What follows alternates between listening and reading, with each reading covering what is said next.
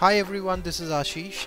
Let's understand how to make an impeccable delivery of your email newsletters into the inbox of your customers.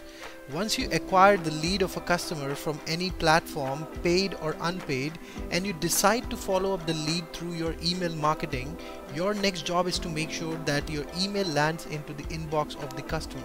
Otherwise, the conversion levels of your email campaign would be next to nil. Here are 5 tips to have an email delivered into the inbox.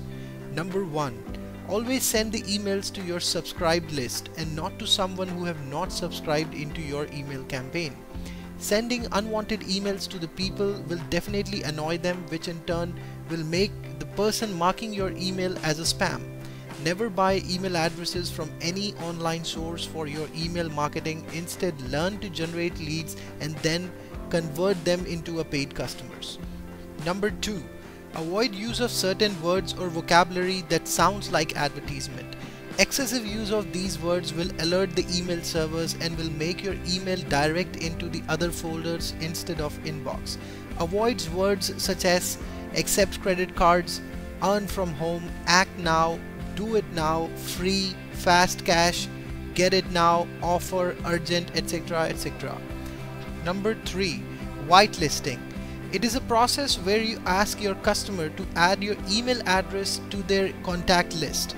This will make 100% delivery of your email into the inbox.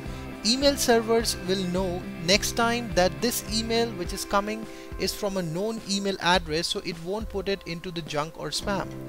Number 4. Avoid gimmicks. It is that simple. Don't make any fake promises in the subject line or promote something that you cannot deliver. Number 5. From field address reputation.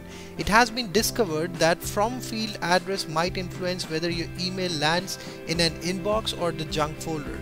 If you have previously sent any spam to people from a certain domain, it can blacklist your whole domain with the email servers. Try to create a healthy, clean history by following all the tips discussed in this video.